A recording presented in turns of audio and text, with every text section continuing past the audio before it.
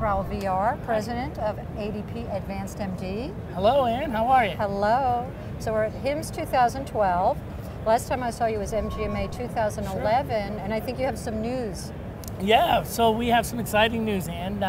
In late December, ADP AdvancedMD purchased Villar Healthcare, which is a leading provider of revenue collection management services for small private physician practices. So we're excited to be in a new category, and we're going to market right now. Is acquisition a big part of your strategy for growth? Yeah, I mean, we have a dual approach to growth. I mean, we can and are growing significantly organically.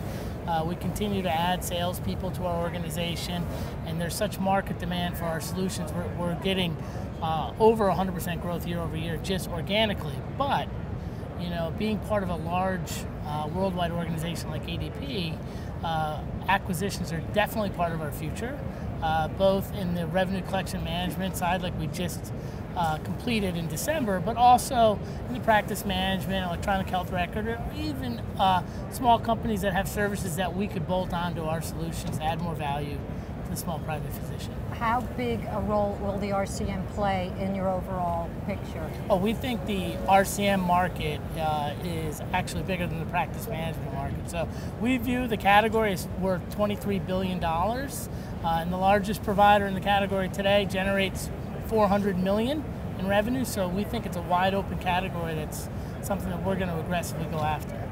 Well, you were quoted in this healthcare IT news, and I just thought we should go over some current events.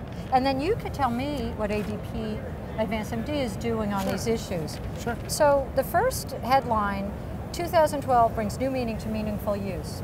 So there's been such a small achievement of meaningful use 1, and they're already imposing meaningful use 2. What's your thought on that? Yeah, I think the objectives of meaningful use phase 1 and phase 2 are great objectives. I think though when you take a step back and think about what's going on today in the physician's overall business, I think it's the results have shown that people are struggling to meet meaningful use. It's not a high priority. The incentives or stimulus isn't a driving force for most physicians. So yes, if they can find solutions that enable them to achieve meaningful use, I think they do, but it's not something that is keeping physicians up at night. What is ADP doing to push it forward? Yeah, I mean, our solutions are meaningful use certified, and we have services that enable physicians that use our solutions to become meaningful use certified. But the physician still has to do things on their end to be certified, and that's kind of where the rubber meets the road. And so we've had hundreds of physicians certify and get the stimulus money from the federal government, and we've had others that are available to do that. They just haven't done it yet. So you know, the jury's still out, and I think phase 2 is just more noise in the system, you know, to compound with all the other regulations that are currently in process with physicians today. It's a little overwhelming. It's overwhelming. Do you see meaningful use as giving us better medicine or as giving us better data collection? Yeah, I think it's better data collection. I think if you look and talk to physicians, the regulations are not about necessarily quality care. I think the impetus was quality care, but it's more data collection, regulation, compliance, and I think the benefits of those outcomes are years away. And so today there's no benefit in care, potentially tomorrow, but the systems and the network is far away from that. So let's go to another issue that I thought was very interesting. The mobile revolution comes to HIMSS 2012. Sure. So I'm a layperson, but my question is, do we really want Dr. Jones to be practicing medicine from the golf course? How far is too far with mobile medicine? It's fair. I think mobile medicine, from our perspective, is giving physicians the opportunity to do some of their administrative work outside of the office, right? So they can disconnect from the facility that they work at, whether it's scheduling, whether it's reviewing patient charts, and doing paperwork. I think providing them those capabilities enables them to step away from the office and be more productive. I think the workflow of using an electronic health record and a mobile application is still kind of work in process. Physicians, don't like electronic health records. They don't necessarily embrace technology, and it's not designed to be workflow oriented. So if you take a step back, the electronic health records are designed to meet government regulations, not to make physicians more effective. And so as we design our mobile applications, we're trying to find ways to improve the physician's workflow so they want to embrace the tool, and they can still have patient care, face-to-face patient care, instead of turning their back to their patient, trying to fill out a tool that they're not necessarily familiar with. Do you think we're going to see the EMR on an iPhone or on a Droid device? No question. I mean, that definitely is going to be part of the future. Again, it's the demographics of the marketplace don't necessarily meet the technology of today. So, if you look at a scattergram of ages of physicians, they tend to be on the older side. We've got a gap on the younger side, and technology tends to go hand in hand with age. So, I still think we have work to do to get the physicians today comfortable with the technology and able to embrace it and leverage it for productivity gains. When do you think we would see that? I still think we're probably 3 to 5 years away from mobility being a de facto standard. I think we have a lot of work to streamline, and it's really about workflow. If it was simple and easy, they would use it. Okay, so and it's not. So I think that's why we're seeing a lot of pushback on the tools. Well, the questions are going to get a little harder. This was a nice headline. Like my teacher from middle school. Well, I always felt current events was valuable because we can discuss. Sure. Could a Republican president slow health IT? So my question to you is, how political an issue is healthcare in the United States?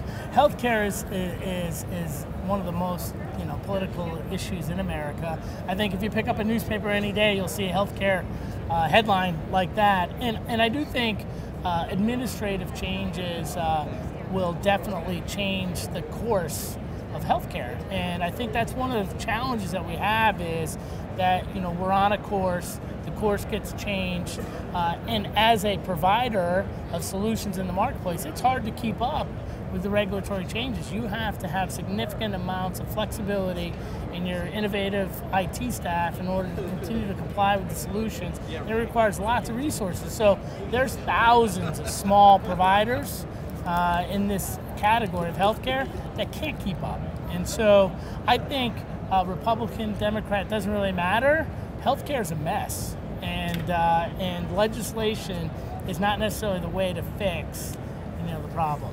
Now, the Affordable Care Act is going to be reviewed by the United States Supreme Court in March. How closely do you, as a vendor, have to monitor those types of developments? Well, I mean, they're critical. I mean, we have to monitor all the legislative changes. And the reason why is, while we focus on small physicians, all small physicians are impacted by these legislations. So if they want to participate in a health network or an ACO or be in an HIE, we have to be there for them and provide those services and solutions. So I think it's critical, and ADP has a team of lobbyists that is also keeping an eye on the legislative outlook, and I think it's critical, and it impacts everyone. While the legislation may be for larger health systems, they have an impact all the way down the line for the small physicians that we focus on that are impacted every day, and they don't have the resources to be aware or educated on the situation. If that law is struck down, which some people think may happen, how will that change any plans that you might have? I don't think it's going to change our plans, because we've built our plans to be flexible. I don't believe that the future healthcare environment has been defined yet, whether it's an accountable care organization or not. I do believe, and we believe, that our requirements to serve our small practice physicians optimally is to provide them with tools and enable them to move data to any kind of network they want to. And that's what's critical, whether it's an ACO, an HIE, whether it's just a large health system that wants to purchase them. We have to be able to move their health records and their data wherever they need to. And it has to be simple, flexible, and it can't cost a lot. Does the government drive technology, or is technology driving government policy? Oh, the government's driving technology today in this category. And I think that's the problem. I think technology could drive a lot of regulation. Okay, well now I think the next article is the most important because it's sort of your showcase. I was reading this with my coffee, and it was a very provocative headline. Sure. And then I saw a very familiar name quoted at length. A train wreck coming, HIPAA 5010. Well, I mean, I think I was right.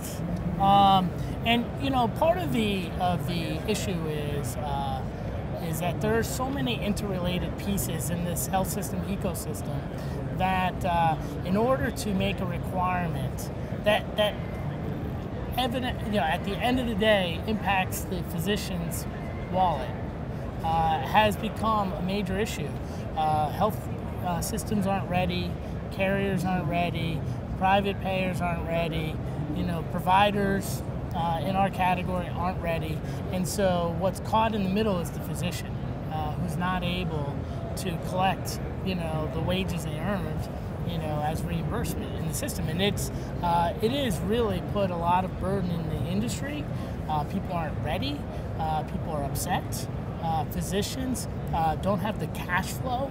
I mean, we are seeing physicians calling us looking for lines of credit, right, in order to float their businesses while, the large payers, sort through reimbursements and send back, the monies that they're earned. So it's a major issue. You've seen, they gave a delay of 90 days. It didn't really have that much of an impact because systems that switch from 4010 to 5010 aren't processing claims, on 4010. So if you're not ready and you can't be flexible to move it in a 4010 format or a 5010 format, you're ultimately not going to get paid, and that's a big issue in the entire category today.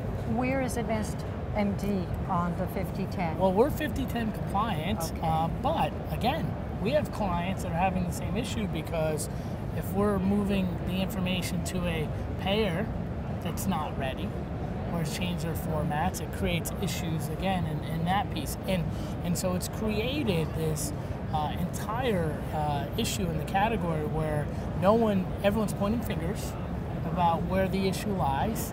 Is it in the software? Is it in the payer? Is it in the formats, etc.? And so it's created a lot of pressure in the industry, which is why I think you've seen, people now come back and delay ICD-10. Well, speaking of ICD-10, when I saw this headline, a train wreck coming, HIPAA 5010, I was going to say ICD-10, a nuclear disaster coming. Yeah. Well, I mean, it is definitely a bigger issue because not only are the payments at risk in 5010, but now you're changing the workflow of the private physician. So we have 650,000 private physicians out there. They've been doing business for X number of years, coding claims the way they should be, and now we've decided to introduce, a standard which is significantly different, which is going to create tons of issues at documentation stage and reimbursement stage, which is why, we've seen, the signaling of a delay of ICD-10, but ultimately for companies like ADP AdvancedMD, we have to do the work. We have to be prepared in order to move on a dime if the government comes back and says, yeah, it was going to be October, now we want it to be December. Well, 60 days isn't going to do anything for anybody. So unless it's a significant material change, there's going to be a lot of pressure in the industry still. How significant is it that the AMA was actually asking for a moratorium, so to speak? Yeah, well, they're listening to their constituents. I mean, people are not happy. They can't keep up with it. And if we thought that meaningful use and these regulations were going to improve care, when physicians are staying up night wondering how they're going to keep their doors open, I think that presents a much bigger issue.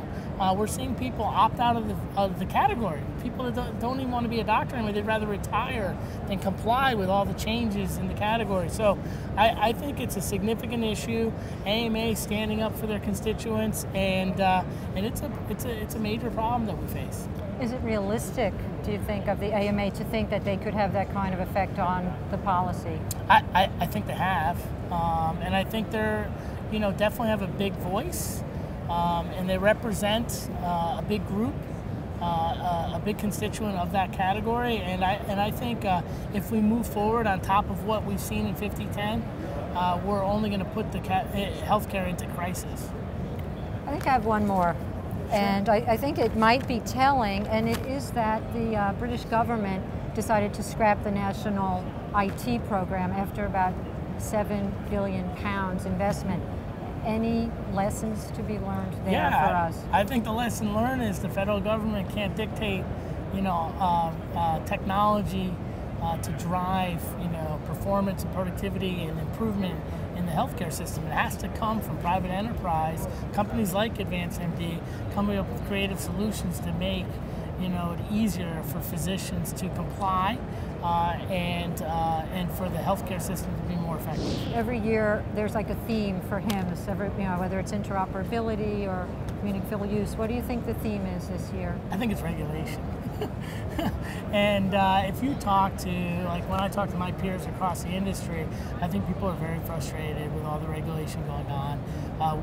Instead of being innovative, so instead of me spending 70% of my engineering budget on innovation, things to make the category more efficient, we're spending 70% on regulation and compliance, which really doesn't make anything better.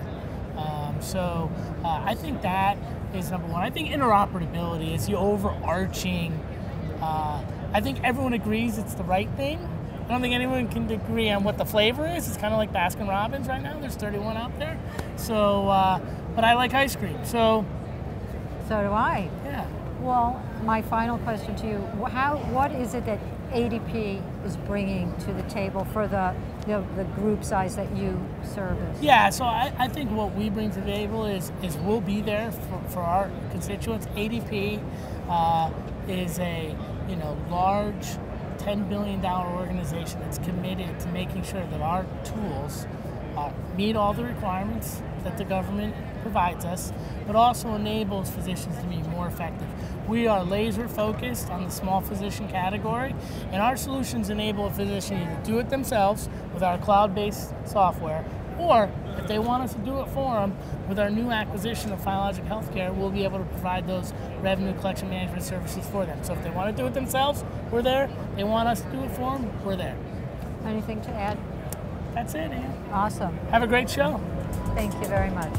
Raul, Villar, AdvancedMD, ADP. Thank you. Thank you.